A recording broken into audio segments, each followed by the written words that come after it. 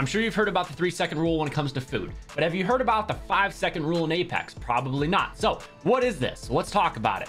When you and your teammate are getting into a gunfight, half the time you're probably not focusing the exact same guy. So your teammates are fighting, they do a bunch of damage, but they go down. And then you hear ping, ping, ping, ping, ping. What does that mean? They're probably pretty low. So here's the 5-second rule. If you're not going to get to that ping within 5 seconds, realistically 4, it's not even worth just full setting into that. Make sure to keep better position, because at that point, more than likely, they're going to have a bat off, okay?